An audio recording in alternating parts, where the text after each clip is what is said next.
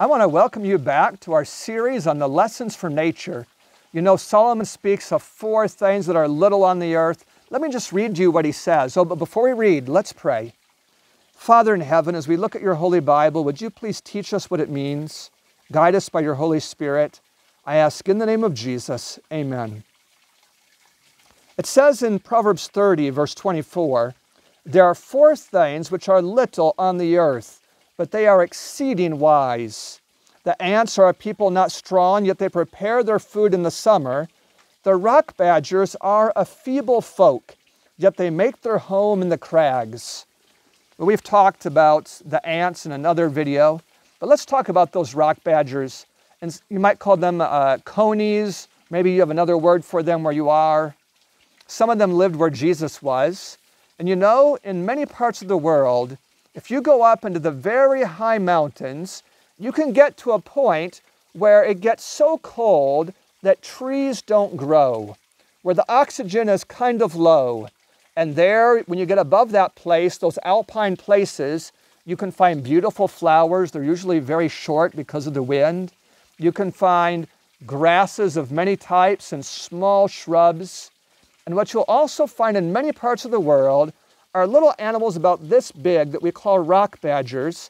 These are rodents that when they live up there, it's a place where there are not many foxes, not many wolves, tigers aren't up there, lions aren't up there. You might wonder, is there anything that eats a rock badger? But there is. It's eagles. Eagles and hawks and all kinds of birds of prey. The eagle will be circling high and looking far below, and he can see a rock badger from 2 kilometers away. And when he sees it, he'll come to where he's just about over it, and then he'll begin to dive. And you know, when an eagle dives, he goes so fast. So why is it that we still have rock badgers? Why haven't they all been eaten long ago by the eagles? It's because the rock badgers are a big family. And if one of them sees an eagle, he'll go, "Ah!" He'll make a little noise. And you know what happens?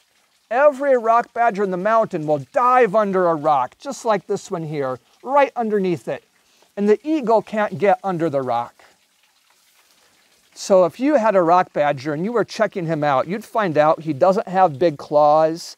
He doesn't have sharp fangs. He doesn't have long legs to run fast. There's no way that he can get away from an eagle. But he can hide in the rocks. You know, that's a lot like you, young man, young lady. You're so weak. I'm so weak.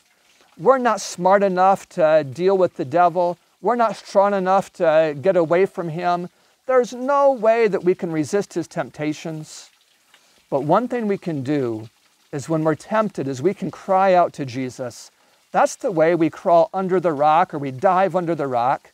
Jesus is called our rock. And the wisdom of the conies, here's what it said. It said, "The rock badgers are a feeble folk, yet they make their home in the crags." Crags, that's a word for big rocks. We can hide in Jesus. We pray to him, "Father, help me in my temptation." He'll help you. And then you're safe. No, you're not strong, you're just safe.